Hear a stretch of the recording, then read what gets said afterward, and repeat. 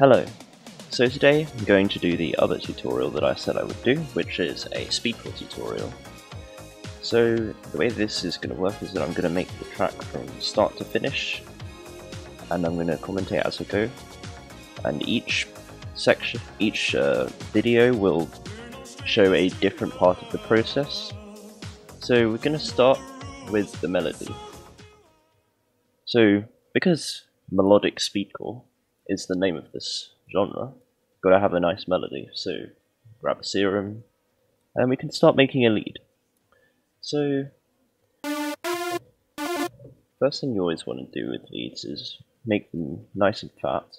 So start with saws. Then one trick that I learned from a friend, he's a really good speedcore producer, his name is Lifer, go check him out.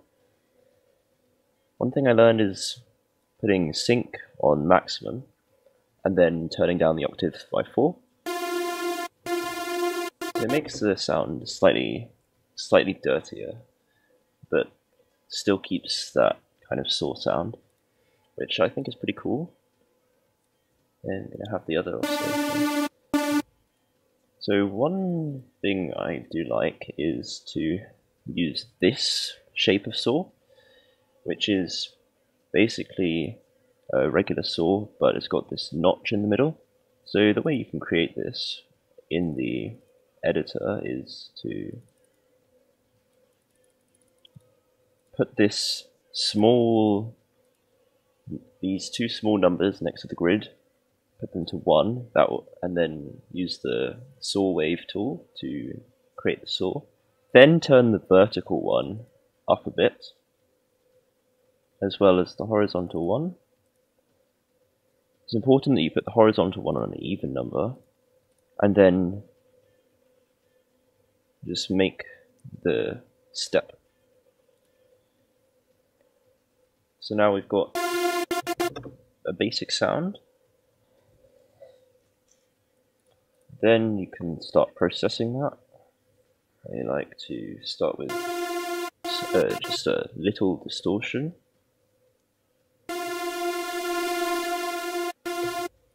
You don't want to go overboard with distorting at the start, because these leads with unison tend to get quite muddy if you distort them too much.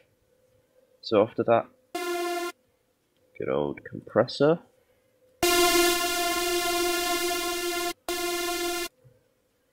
And then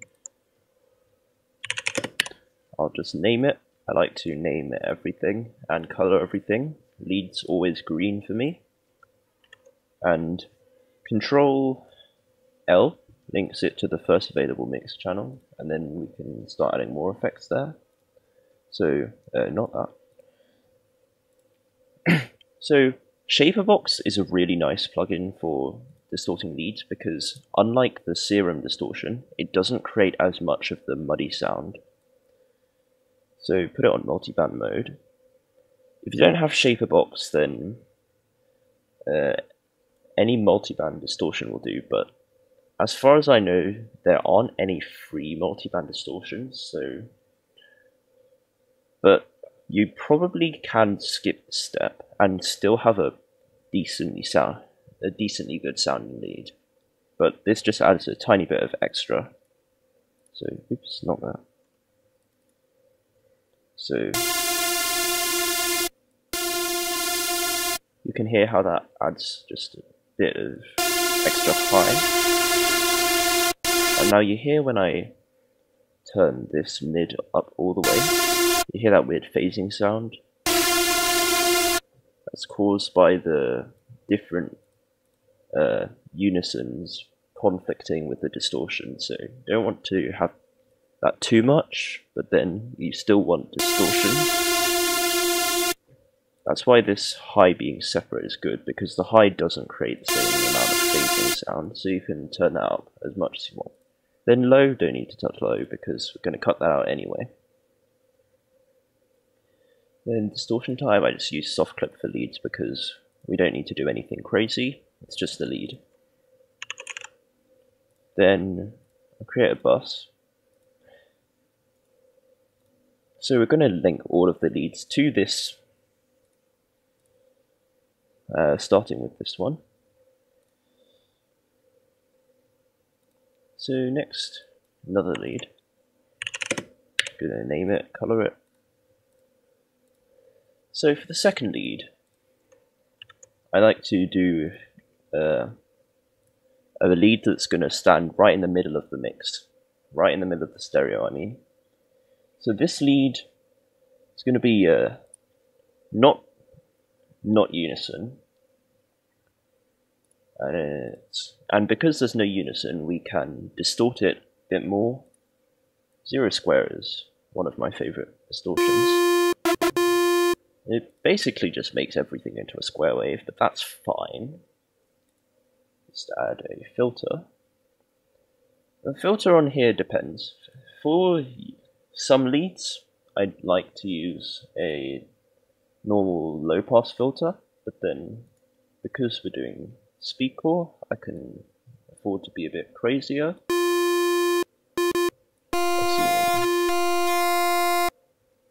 There we go. Turn on key tracking.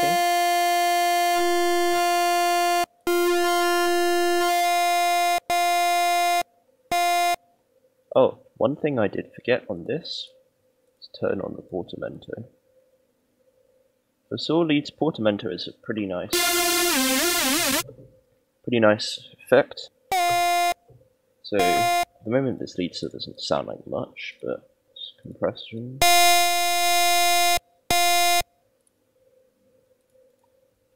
Then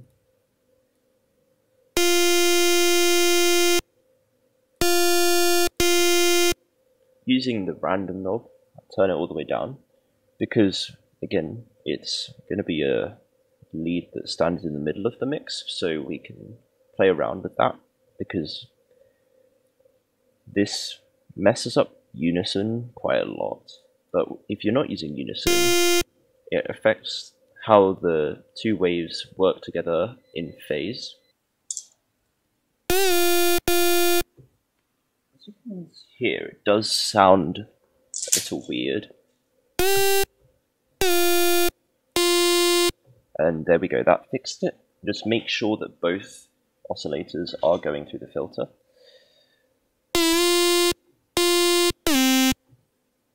And that's linked to the bus already. So because this is a tutorial, I'll probably add the other layers off camera, but both of them are basically, all of the future leads are basically just going to be some iteration of this lead. I might shift it up or down an octave, or change up the amount of unison and detune slightly, but usually when I'm layering leads, it's always just an iteration of this. So you can make these in pretty much the same way. So we're going to move on now to the melody. So writing melodies can be sometimes tricky, but then other times it's really not. Like sometimes I'll be stuck on a melody for days, but other times I'll just think a melody out of thin air and be like, oh wow, let's make a track out of this.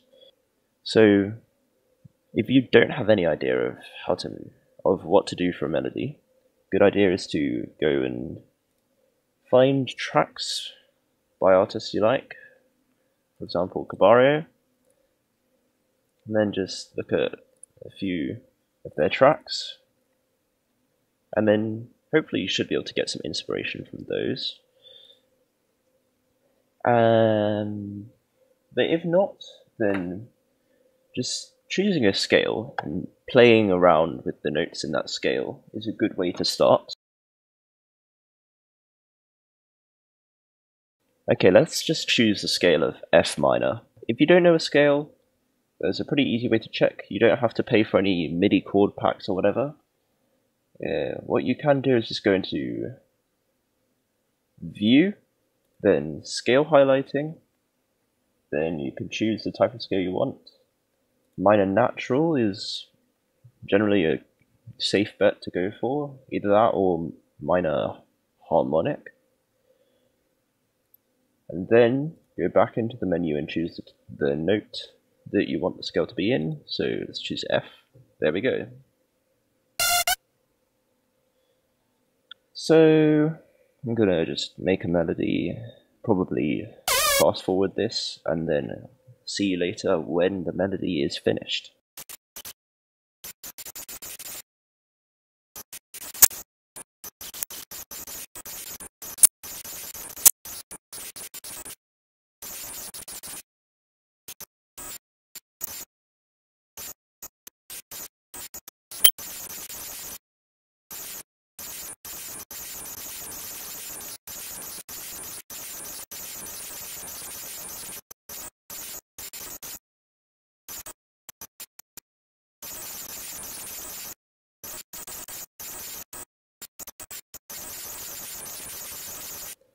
So we've got this so far.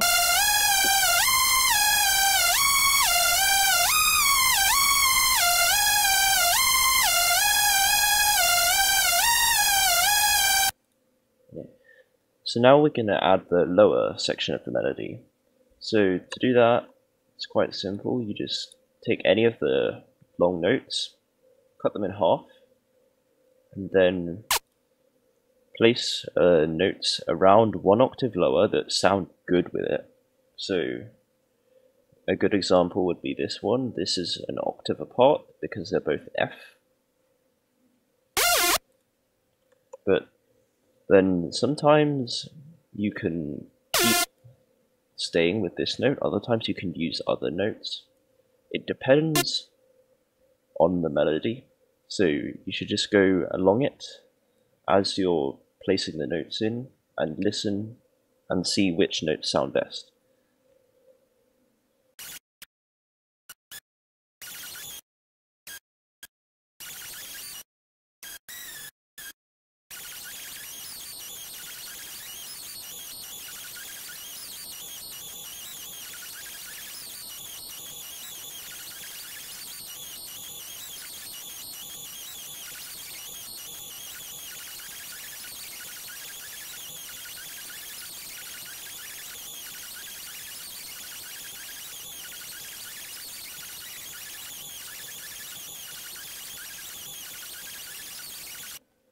So at this point, once you've finished all of the lower notes, sounds like this.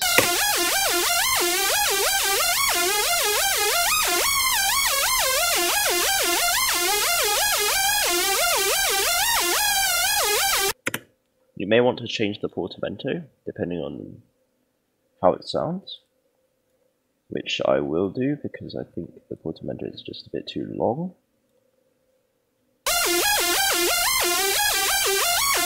That should get better. So I'll just change the other one to roughly match it. There we go. And now I can copy this to the other one. So now that you've got a melody, you can start processing the leads in the bus. So the reason why I like to process the leads in the bus after I make the melody is because the processing that's done in this part does depend a lot on the melody. Because certain melodies will need different amounts of delay and different amounts of reverb. Reverb and delay are the two main ones that are affected by the type of the melody. For example, a slower paced melody might want a slightly higher amount of reverb and delay to fill in the gaps. Whereas a higher paced one like this doesn't need as much.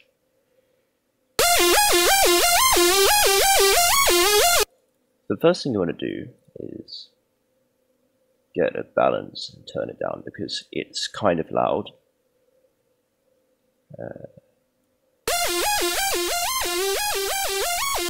So let's get that volume down, and now we can start adding the other plugins. So first thing to do is to compress them together with a compressor. So pump a compressor, but the default fruity compressor also can work here.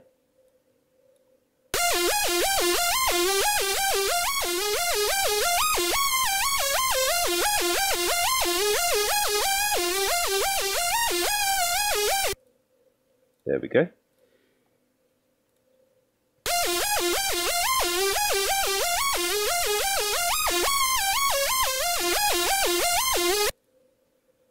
and then you can start the delay and reverb. For delay, I like Valhalla Supermassive. Well, firstly because my sister is one of the modes, and secondly because it just sounds better than fruity delay while being free, because free stuff is always good.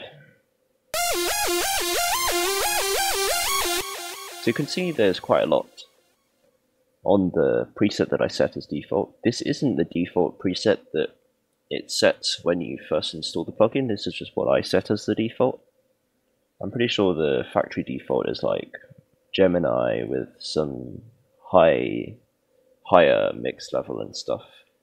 But I set this as the default because this is the preset that I like to use on hardstyle leads. But because we're making Speedcore, everything's slightly faster, so you want a bit less delay and a bit less reverb. So we're going to just turn that down a bit and increase the density.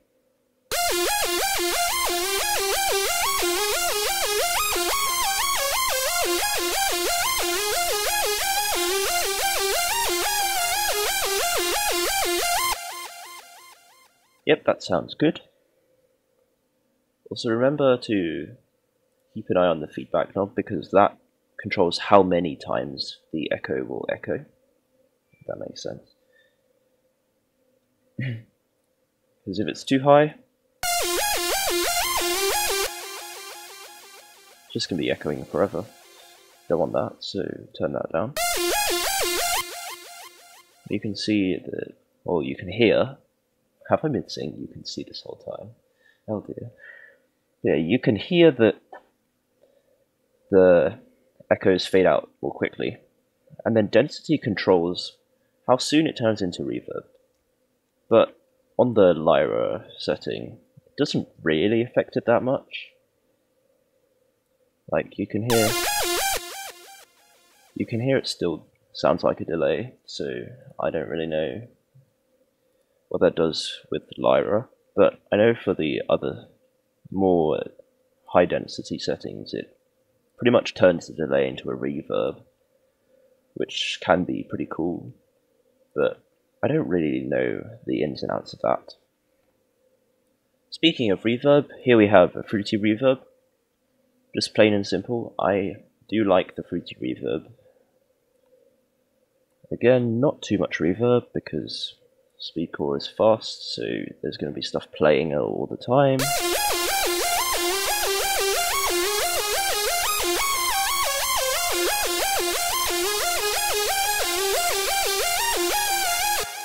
Also big room size, I usually use big room sizes. And you want to have a fairly consistent room size for all of the sounds in your track that you put reverb on. So just keeping it large, I'd say, is generally the way to go. So after that, EQ. So you want to cut just before the red area.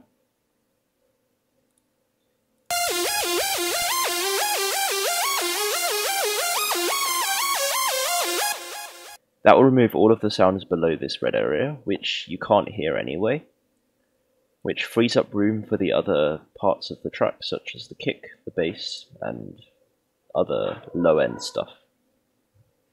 So next we're going to add OTT. OTT is a very strong compressing plugin. It's a multi-band compressor, and a lot of producers use it. It smooths out the frequencies and makes sure everything is sounding tighter and cleaner.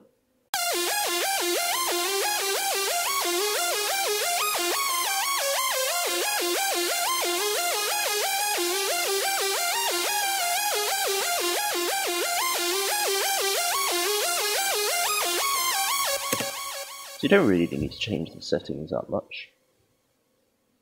I usually either leave it on the default or slightly turn up either the mids or the highs, but not much change to be made. You can also hear it slightly emphasize the delay tail, which is pretty cool.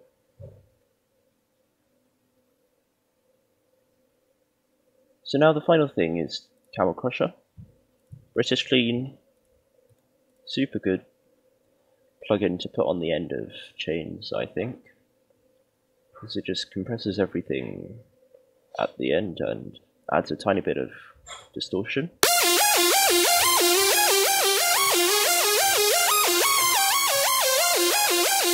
Just need to adjust the amount of the compressor because it does get very clicky sometimes, and that is really annoying in my opinion.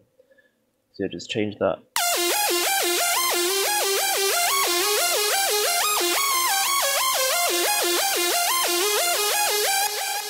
And there you go, lead's done.